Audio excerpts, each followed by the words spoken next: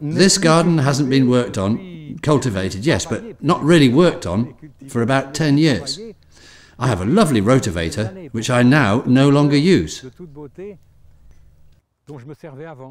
I came to realize that not only was it inefficient and harmful, but also expensive to run. So now, no more digging, no more rotivator. You can see that the soil beneath is rich and full of goodness, and so fine. Anyone who knows a bit about gardening knows that you can put a lettuce in soil like this without taking anything away, just simply making a hole in the mulch and planting the lettuce. We'll see later how that's done. Looking at the structure of the soil, you can see that it falls apart into little clods, what I call lumpy soil. There are earthworms everywhere. And they are the ones who have made all the holes and made the soil light and airy.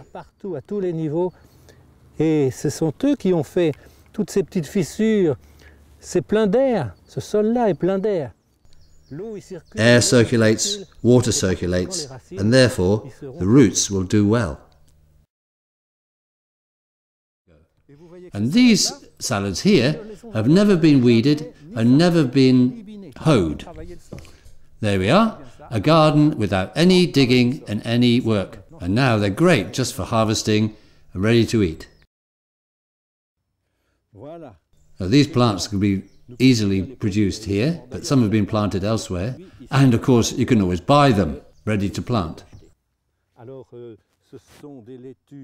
And they are feuilles de chêne salads, and we're going to plant them straight away into the soil, space them out and plant them. It's ever so simple with this little planter. There's a few weeds, but really there's nothing to worry about. Okay, we just dig a little hole, pop them in the ground, cover them over, and it's done. So we just part the mulch and put in the plant.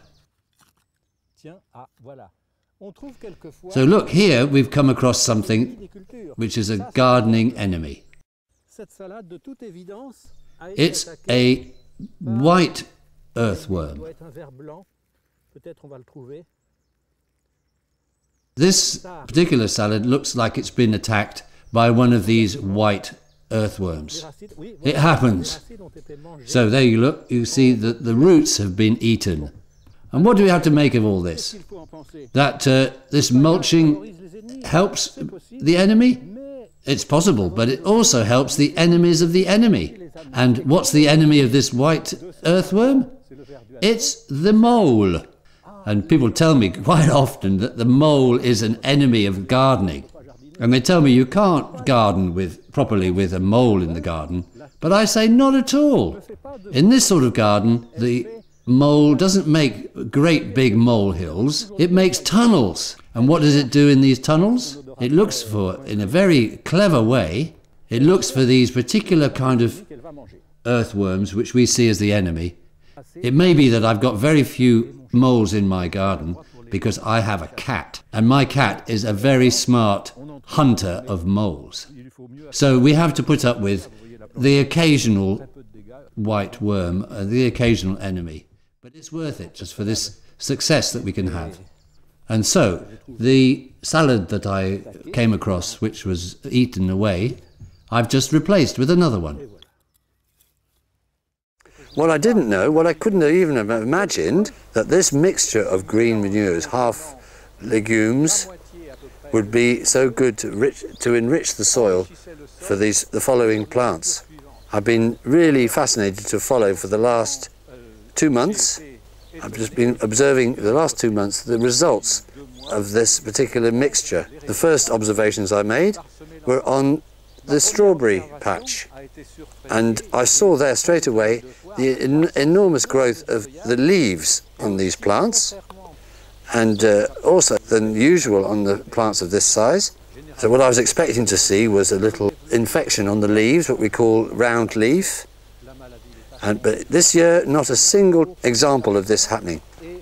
Nowhere can I see any of this damage to the leaves. On the contrary, very large, healthy-looking leaves. And anyway, the leaves only interest me because it helps to grow the fruit. And when I saw the size and quality of the fruit, I realized that this was the solution. And that's putting in green manures to enrich the soil for later plantations. And I can see that it's going to be really a good way of increasing the returns, the yields. And of course the salads that are grown alongside there have mostly been harvested because they were enormous.